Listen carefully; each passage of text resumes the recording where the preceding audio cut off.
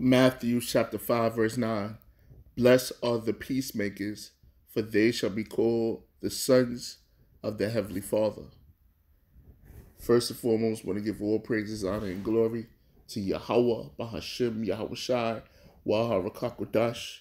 Double honor to my apostles and elders at Great Millstone, the men that taught me this truth through the Spirit. Peace and blessings to you brothers that's teaching this word in truth and sincerity. And peace and blessings to the rest of the elect of the house of Israel that's scattered throughout the four corners of the earth. As the opening scripture, Matthew chapter 5, verse 9, blessed are the peacemakers. And what inspired this lesson was a conversation or a conversion I had with a brother this week. And we were just building on having a fallout with a brother, bumping heads with brothers, a brother doing you wrong or you doing a brother wrong, you offending a brother or a brother's offending you. Things are misunderstood, communication is misunderstood, words is misunderstood, statements is misunderstood. All fleshly, carnal, minute things, but it's all fleshly things, right? And we have to remember Yahweh Shai, when he was on the mount or when he was doing his sermon, he was comforting Israel, right, from the problems that they were facing. He was giving them relief from the things that they was going through. And one of the things that Israel fights, or one of the demons and spirits that Jake fights, is the spirit of contention and strife. And Yahweh Shai said, blessed are the peacemakers. Now, when you look up this word peacemaker in the Greek, Strong's G 1518, eri no pios, or pois. It says a peacemaker, passive, loving peace. Right? Do we have something else?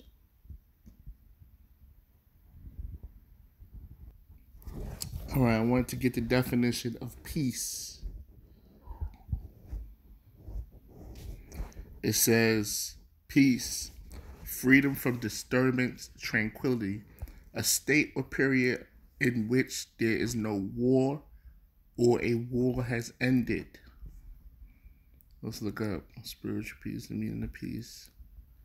Peace is a stress-free state or of security and calmness that comes when there's no fighting or war. So Yahweh Shai said, blessed are the peacemakers, for they shall be called the sons of God.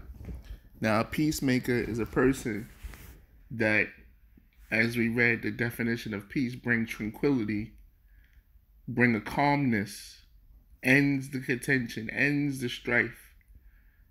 You understand? Those brothers are going to be called the sons of God because they looking at the bigger picture of things, or they're trying to end the strife, end the bitterness, which there shouldn't be any contention or strife or grudging between brothers.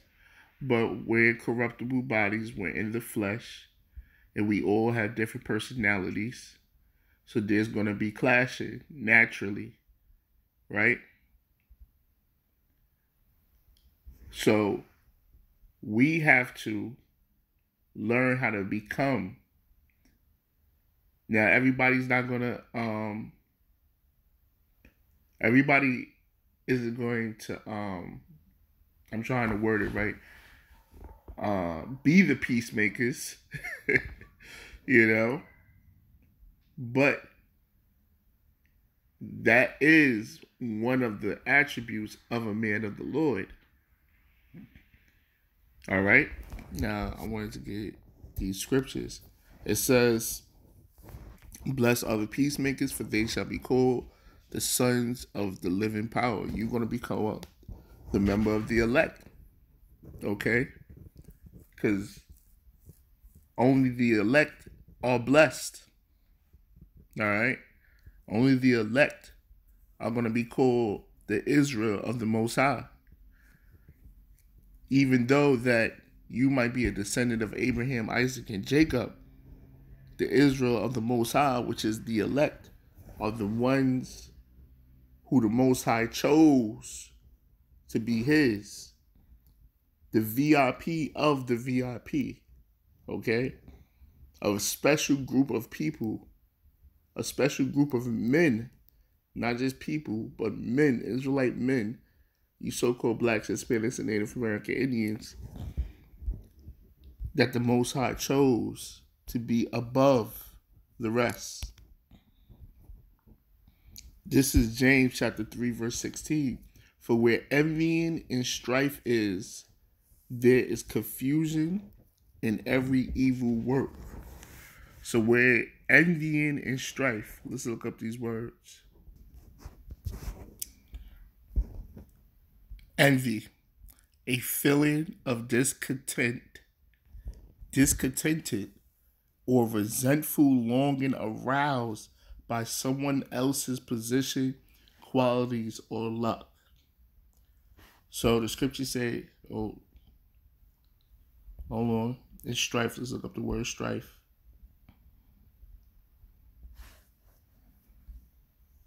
Strife, angry or bitter disagreement over fundamental issues or conflicts. So, being aroused or angry at someone's positions or qualities, or angry or bitter disagreement over issues or conflict, there is confusion in every evil work. So where a person is jealous or a person is upset over someone's, a brother, the way he talks or the way a brother carry himself or, things to that nature, you mad because a brother goes into scriptures, got more precepts, speaks louder, or he talks with authority, or there's many different things that could offend or rub the brother the wrong way, right? Once again, this is all minute flesh carnal bullshit, okay? For where envy and strife is, there's confusion in every evil work. So having these negative thoughts or these malicious thoughts brings confusion and brings evil works. It doesn't bring forth the fruits of the Spirit. It doesn't bring forth kingdom-mindedness, brotherhood, loving your neighbor as yourself. Okay?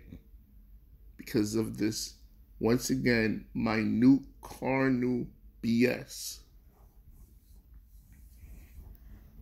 All right? But the wisdom that is from above is first pure, then peaceable, gentle, and easy to be entreated, full of mercy and good fruits, without partiality and without hypocrisy. All right? So the wisdom which is above, which is the Lord's statutes and commandments, the fear of the Lord, the knowledge, wisdom, understanding of the scriptures, is pure. The words of the Most High is pure. It's untainted. Okay? Then peaceable. Remember, peace means tranquility.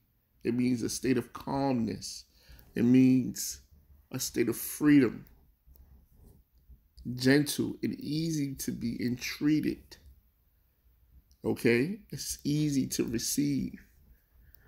Once again, that's if The Ruach HaKodesh, which is the Holy Spirit, resides with you. Full of mercy. That's what this truth is, full of mercy. Now, yes, it's judgment. There's lamentation, weeping, and woe. There's bitterness. There's many aspects and attributes of the scriptures. But the scriptures is also merciful because it's correcting the wrongs, which is sin, which is transgressing the laws of the Most High. Okay? Full of mercy and good fruits, without partiality. I had to look up that word partiality. It says unfair bias in favor of one thing or person compared with another. Favoritism. And does not the scripture speaking about the Most High is not a respecter of persons? So we are not supposed to be respecters of persons. Regardless of how long you've been in the truth, regardless of the relationship you build with a brother, regardless if a brother's more likable than another brother, we are not supposed to be biased. We're not supposed to have favoritism. We are supposed to hear a matter. We're supposed to hear both sides of the story and then give a judgment according to the scriptures. Okay? We ain't supposed to take sides. We supposed to be able to hear both sides of the story and give a judgment according to the scriptures. Not according to your feelings, but according to the scriptures. You know? And if a brother was wrong, you should be able to tell the brother he was wrong. Whether he's the likable brother or unlikable brother. He's the brother that everybody gets along with or a brother that everybody doesn't get along with. You got to judge righteous judgment. It says full of mercy and good fruits without partiality and without hypocrisy. Hypocrisy. You are saying one thing but acting out another thing. Basically being a devil, a forked-tongued serpent. Saying one thing and meaning another thing. Matter of fact,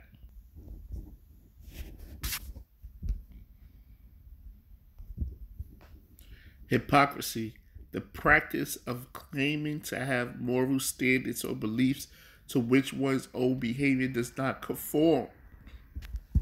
You're claiming one thing, but you're acting and living a whole nother thing. And we cannot. The fruits of the Spirit, the knowledge, wisdom, understanding of Yahweh Bashem Yahushua is not about that. All right?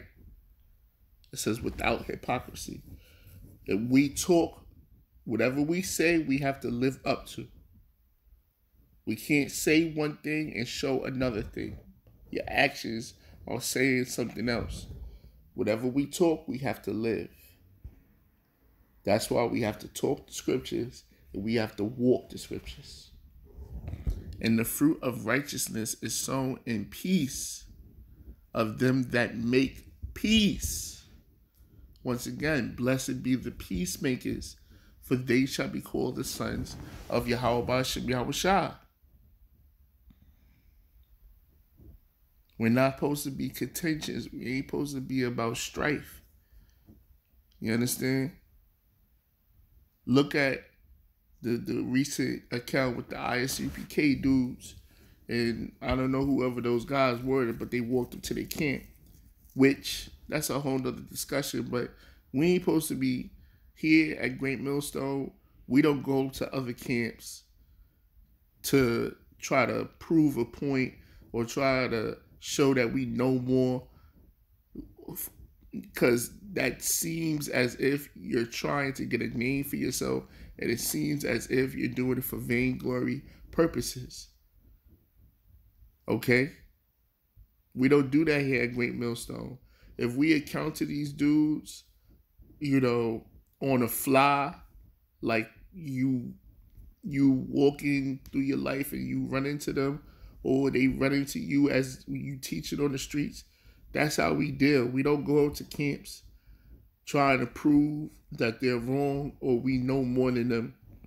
Because at the end of the day, they're going to continue teaching and believing what they're going to believe, and we're going to teach and believe what we're going to believe. When Yahweh Shah comes, all that shit is going to come to an end. Because the ones that endure to the end is the ones that's going to be saved. All right? Next scripture.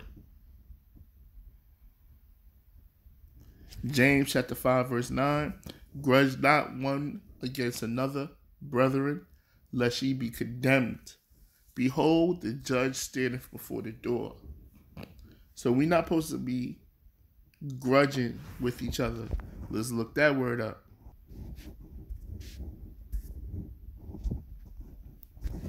This is grudge. It says a persistent feeling of ill will or resentment resulted from a past insult or injury. So we ain't supposed to be holding on to shit from the past, and then when a brother does something, you get triggered and want to unleash and lash out at a brother because you still holding on to shit from the past. It says a persistent feeling of ill will or resentment resulting from a past insult or injury. If a brother did something to you, you're supposed to talk to him and him alone. You're supposed to be able to talk to a brother to let the brother know the ought that you have with him or the offense that he caused you. You understand? It's a thin line to biting your tongue. And what I mean by that is there's certain cases where you bite your tongue where, you know, you taking a low or you suffering wrongfully and things of that nature. And then it's the thin line. The other side of it is something could be handled at that moment. If you had just spoke up at that right time, the situation or whatever is wrong could have been nipped in the bud. That's why it's a thin line to biting your tongue. That's why you got to pray to Yahweh Bashim Yahweh Shah for discernment. And you got to pray for Yahweh Bashim Yahweh Shah to give you the spirit to say what's right. You know? I pray and hope that y'all brothers is understanding and following along to the lesson. It says, grudge not one against another, brethren, lest ye be condemned. So you don't want to be condemned because you holding on to shit instead of just speaking up. Every time a brother do something, you just holding on. Instead of, the scripture say, a little leaven leaveneth the whole lump. You got to be able to talk to a brother. And if you're a shy brother or you're not an outspoken brother, you pray to Yahweh Bashim Yahweh Shah to give you the spirit. You pray to Yahweh Bashim Yahweh Shah to open up an opportunity to talk to the brother. You got to remember we're spiritual men. And you got to remember we ain't effeminate. You got to remember that we don't deal with things how we used to deal with things in the world. We're supposed to be men of the Most High. And as men of the Most High, we conduct ourselves according to as it is written of the men of the Most High.